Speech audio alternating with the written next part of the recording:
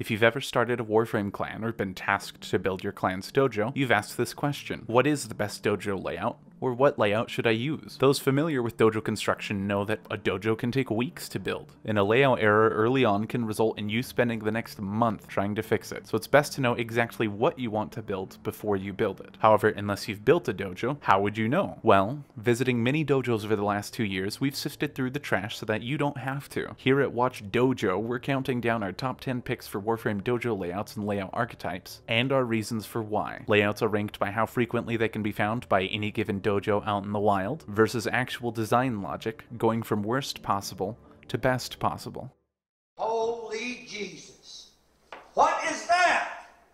What the fuck is that? Number 10, the Clusterfuck. Coming in last, there really isn't a proper name for this archetype, it's just that dojo you load into, and the first words out of your mouth are, Okay, what the shit? There isn't a strict layout for this one, as this truly just represents those crazy dojos you see when you load in and you can immediately tell they didn't spend 1 second of thought on how or why things should go where they are. Room placement goes brrr.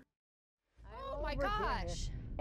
Number 9, the Hoarder. If you've watched my dojo history video, then you know about the ancient 1.0 dojo rooms from Dojo Builder Alpha. These rooms were deprecated as they didn't fit or conform to any grid and caused serious layout problems. However, anyone who had them built prior to that change got to keep them. If you have this layout, it's because while the rooms are riddled with flaws, you cling to the past and act as if they hold any value or prestige, and you'll never let them go. Even though it's guaranteed they've already caused you major problems with how their grid and bounds work, and you've likely already nuked your entire dojo around them just to keep them. And in the future, you will end up having to choose between keeping your old problem rooms or clearing them out to make room for newer, much better alternatives.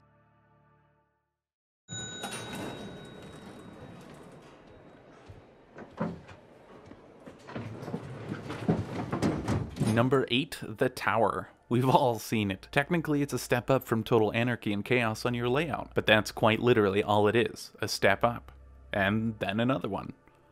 And then another one. As its builder, you might end up enjoying this layout archetype because maybe it'll give you a sense of compartmentalization or expansiveness when you visit. But just know that literally nobody wants to sit in elevators to get anywhere, and 10 times out of 10 fast travel is going to be used instead. Pick this layout if you want to ensure that literally no one explores your dojo, or if you want to make your clanmates beg you to make changes that you aren't inclined to oblige.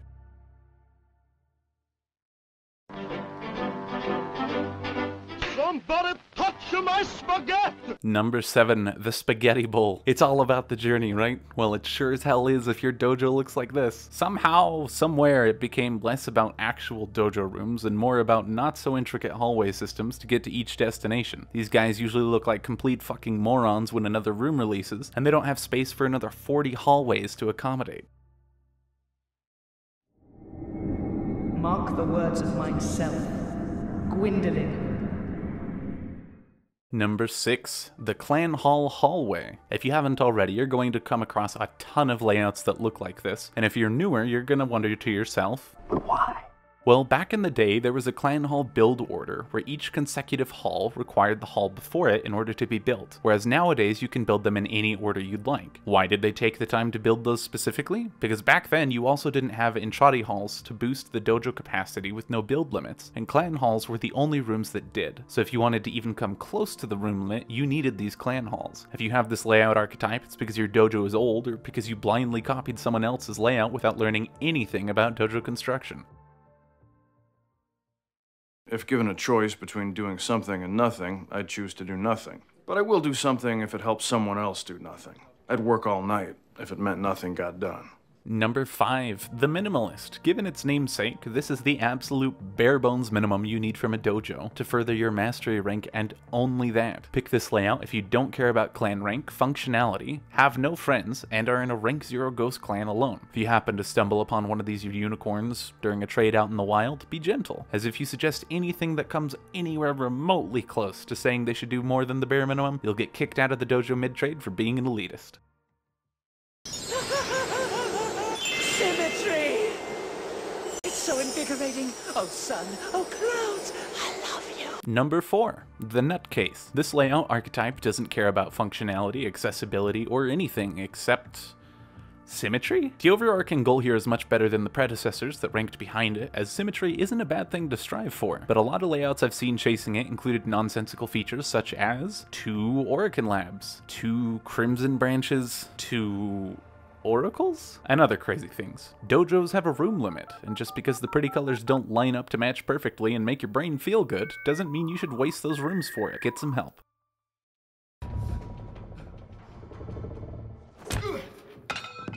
Number 3, the Ranker. So you've heard about the Ascension Altar, or maybe you have a clanmate pestering you for the free endo. This layout archetype doesn't cater to decoration or functionality, only clan XP, focusing on keeping any and all relevant rooms to the clan rank, so that way you can have those big PP numbers in recruit chat that say rank 11, when you bait the next schmo into thinking you have an active clan just because your rank is 1 higher than the average. I am the cow. Follow me and ponder this question. What if they added more dojo rooms?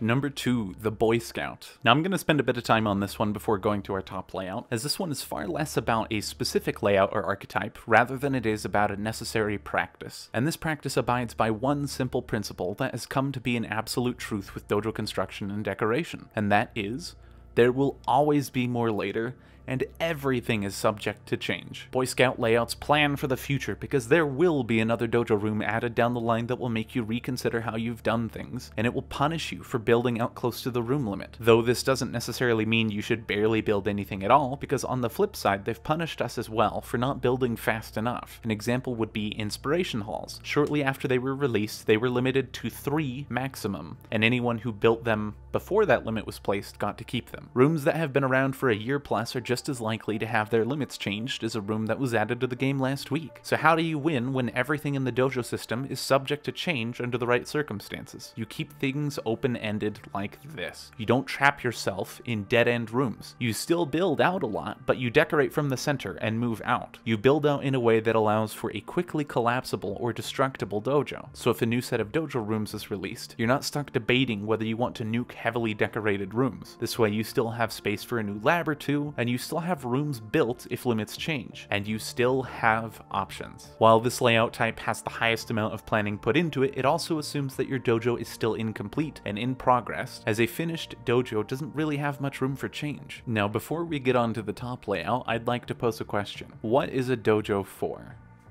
MR, sure, you get your blueprints there. Endo, maybe. If you happen to have joined a dojo before it got to max rank, yeah, you get Endo. A social hub?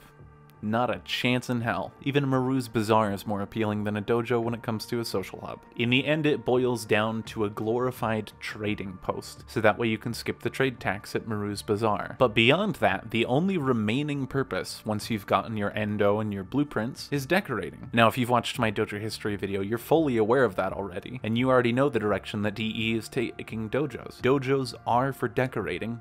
Change my motherfucking mind. So, if dojos are for decorating, and if you had to have a complete dojo layout right now, it would be focused on the clan essentials, and then decoration afterwards. So, let's factor that in. Dojos have a 128 room limit right now. Now, different dojo rooms have different capacities, and the highest capacity a room can have right now is 1600. If you're familiar with decorating, more capacity means more possibility, and that can mean the difference between plating a room and transforming it into something different entirely. So 1600 times 128 equals 204,800 decorations max that can be placed in any given dojo. That seems like a lot at first, however it does go quite quickly, and that's also an impossible maximum to achieve, since you need to have essentials for clan rank, which decreases the capacity significantly, and then you also need things like reactors and halls to increase the soft room limit. Granted, though, halls can just be entrati halls for the same boost and maximum capacity. And that leads us to layout number 1.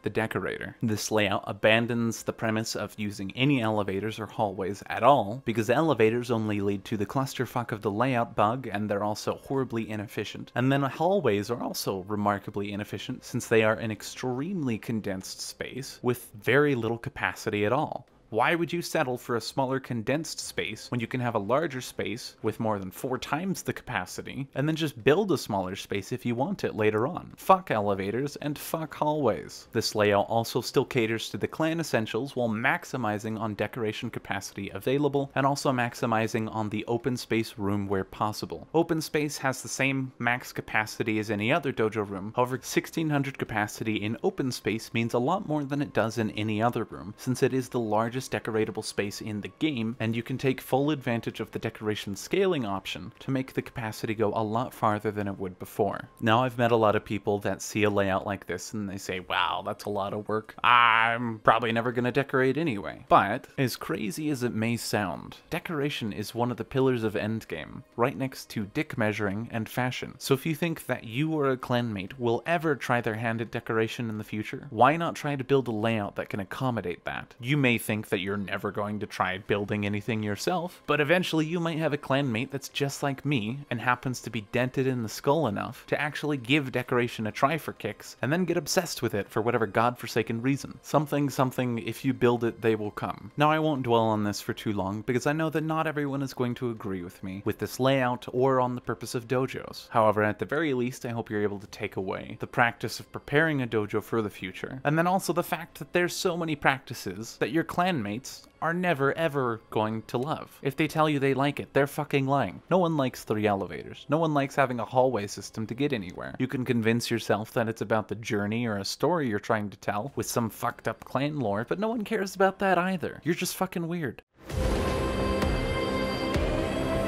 Now let's move on to some frequently asked questions. Question number 1. You said it can take a month to fix an error early in the layout caught later, but why? Can't I just delete whatever room I want and replace it with...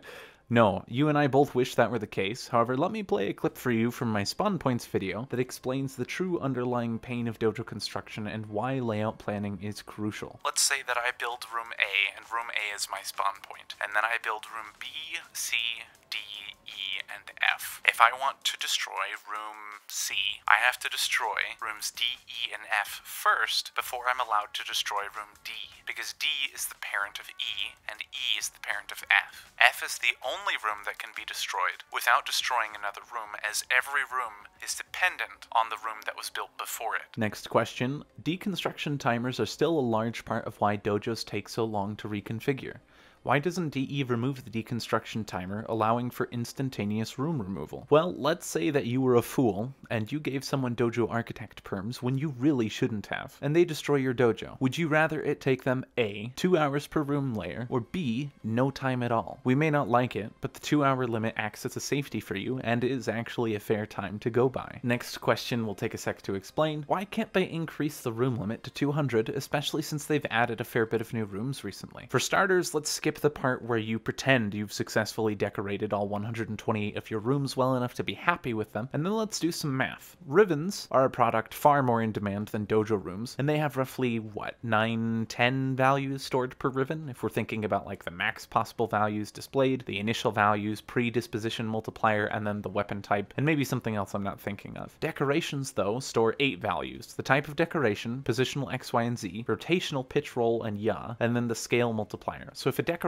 has 8 values, that means a room that stores 1600 decorations stores 12,800 values per room. Now, obviously not every player has made a clan, so it's not quite the same comparison, but if we do a slight extreme and assume that maybe 30% of players have made a clan at any given point, that means it's roughly an increase of 18.5 trillion values that need to be stored just for decorations if the room limit were increased to that much. We have a hard enough time trying to get just more riven capacity, so the fact that they changed the room limit from 100 to 128 after Rising Tide was nothing short of a miracle. Don't count on an increase anytime soon. And then lastly, what are the steps to build a dojo? I tried following one of these layouts exactly, but ran into problems in the process. This video assumes that you're familiar with how to build a dojo, and is just meant to cover what layouts are going to be a good choice. If you want to learn how to actually build a dojo, along with the mechanics and intricacies of dojo construction, such as everything to do with the build order hierarchy, skyboxes, the spawn system, etc., then watching my dojo building guide that I'll have linked on screen or in the description below is going to be your best bet.